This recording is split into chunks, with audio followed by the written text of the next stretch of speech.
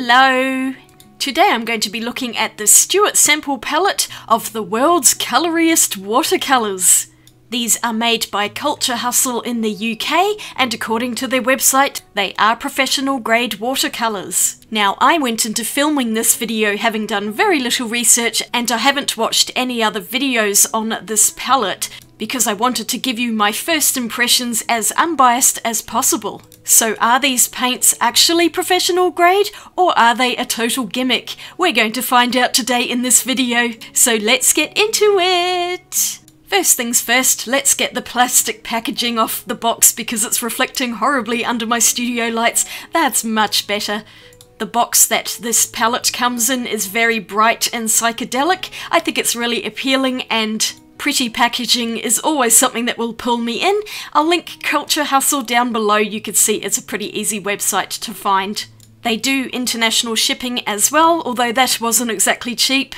But on the back of the box is the colour palette, with some extremely unconventional names for the colours. This has to be my first time ever owning a paint called Butt Nugget.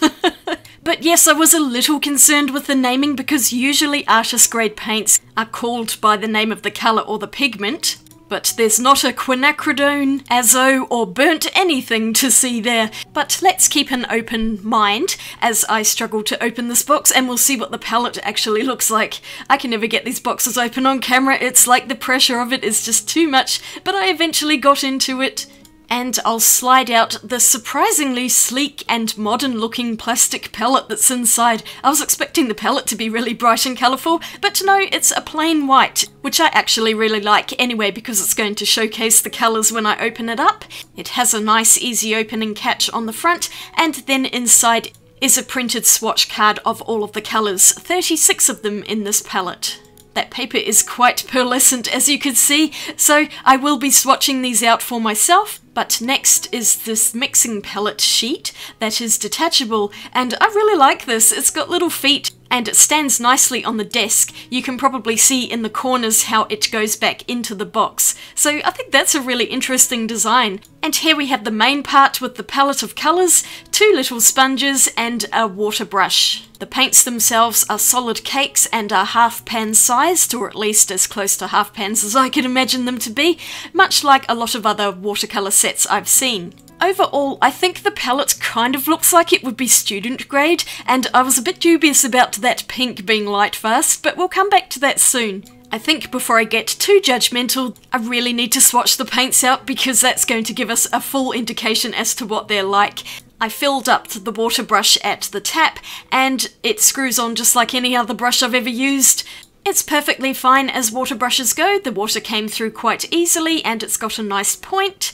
And you'll see me using this brush to swatch the paints out. No issues here, it's a perfectly adequate water brush. So let's get swatching! I ruled out a large sheet in my sketchbook. I was letting that black line dry on Saints, so I'll come back to that one.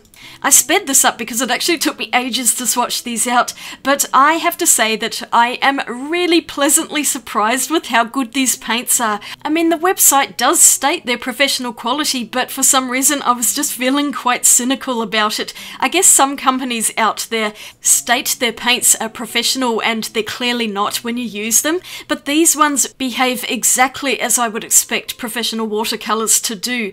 They re-wet nicely. The pigments are strong and brightly saturated for most of them. There are a couple of paler ones which are more pastel versions, and I quite like those too. They're lovely and transparent. There's no noticeable filler in them. And they actually remind me quite a lot of a set of professional Sennelier paints that I have, which are also dry half pans like this. I think what's throwing me off, and probably what will throw a lot of other artists off, are the names of the paints and the fact that there is absolutely no pigment information on them. I mean, I can guess what some of the colours are, but without that pigment information it is somewhat limiting as to knowing whether these colours are actually lightfast, because the Culture Hustle website also says that all of these paints have an excellent lightfast rating of 1, which is the highest rating you can get. I guess we're just going to have to take their word for that because there's no proof that they are. But what I think is quite interesting is this next colour, pink. I think is the pigment, the pinkest pink that they actually manufactured.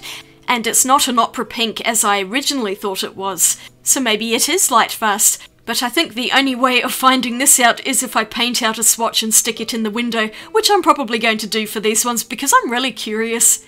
But if anyone from Culture Hustle happens to watch this video, I think a lot of artists would be most appreciative if you could put up a pigment chart on your website.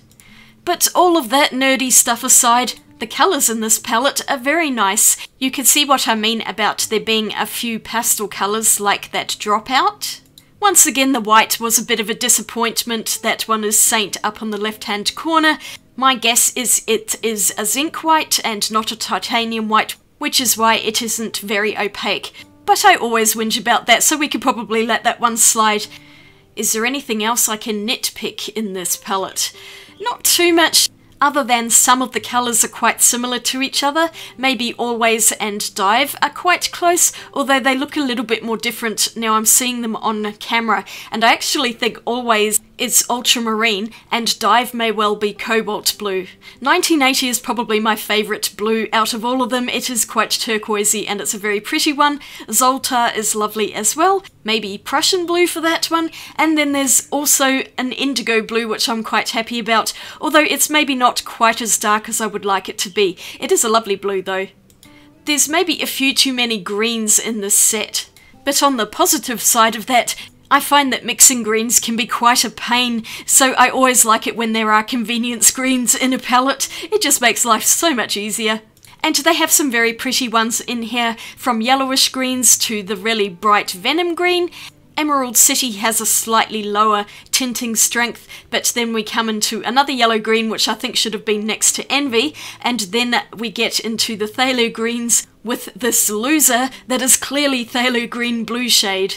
They also have phthalo green yellow shade with this monster colour, and that's always a nice one to have. And happily, Swamp is actually quite a dark green. As you probably know, I do love to have a dark green in any palette. I use dark green a lot in paintings. Alongside all of the bright colours are some more neutral or brown tints. First up, I'm guessing, is a yellow ochre wheat field. Akhenaten looks like a Venetian red colour to me. That's a really pretty one. But I really wish I could swap it around with Bullion, which is another gold colour like the wheat field. Those two should be side by side, don't you think? And then we have good old Butt Nugget, which looks like a burnt umber to me. Possibly a transparent brown, but I will never again think of that colour without thinking of Butt Nugget. There's one more brown and then two blacks, and I really wish one of them was Payne's Grey, but my best guess is that Dirtbag is ivory black and Void is lamp black. They're both at least very dark, so that's always useful. And now let's take a look at the whole palette once it has fully dried.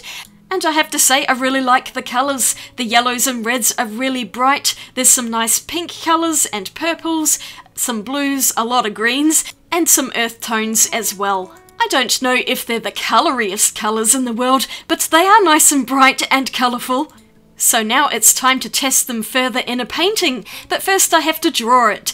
Because this palette has a lot of bright whimsical colours, I thought I would come up with a bright whimsical picture, and so we have the cat convention. I've seen a few similar illustrations out there, but otherwise I made this entire thing up and I wasn't using any references, so I just was guessing as to what the cats would look like.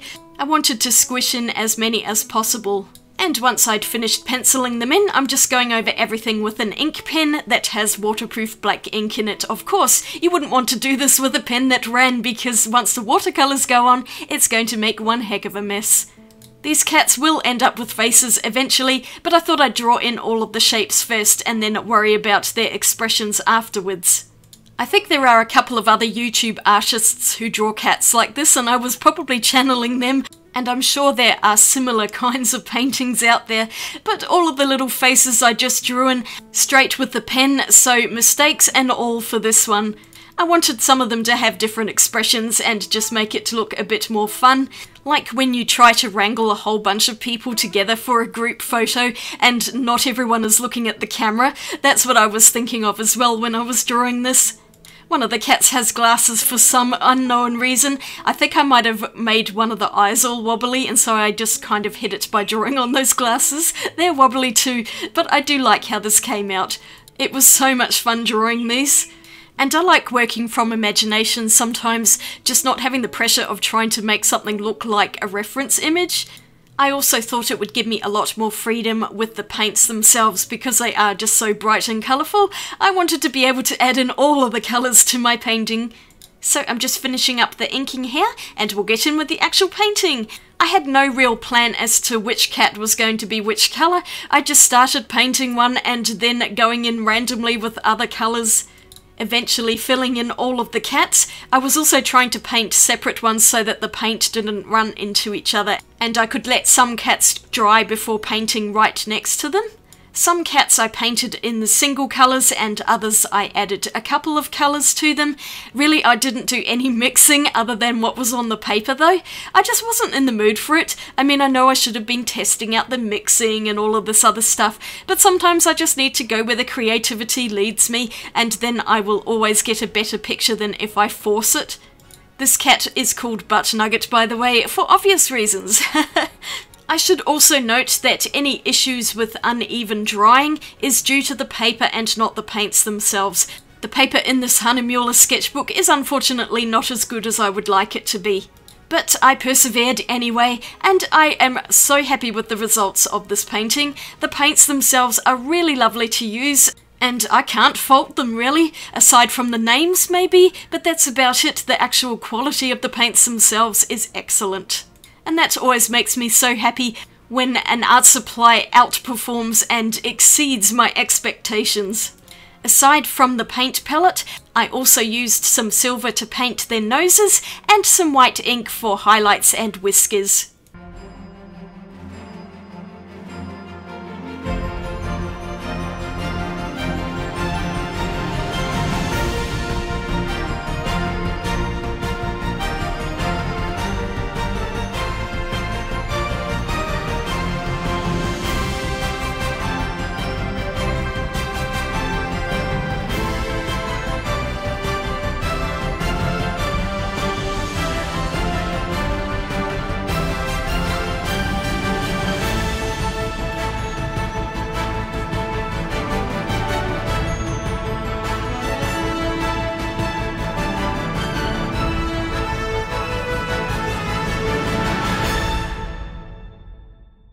I think this turned out so cute, and I really love the colours. Annoying paper aside, I'm really happy with the quality of the paints. They are definitely professional, or at least I think they are. And if you're looking for a fun palette of colours with lots of variety, then this one is definitely one to consider. Although until I can find more about the light fastness of the colours, I would probably keep this paint set for using in sketchbooks. But otherwise I like it because it's quite unique and quirky, the names are a bit of fun, and the palette's also quite light and streamlined enough that you could use it for travelling as well. And the paintbrush fits in with the lid on, which is something that is always really great. Derwent, take note. But one thing I forgot to test was actually mixing on the palette. Because it's plastic, water and paint will usually have a tendency to bead up on it. And that did indeed happen when I put the water directly on there, but when I added in some paint just straight onto the palette, you can see it's laying on there nicely. It does bead up if you add too much water though. But as a mixing surface, this insert is actually pretty good. And as I do more paintings with the palette, I'm sure I will use it a lot. I don't know why I decided to mix in purple and green there. That is a pretty hideous colour. But now I know you can mix neutrals from bright colours here.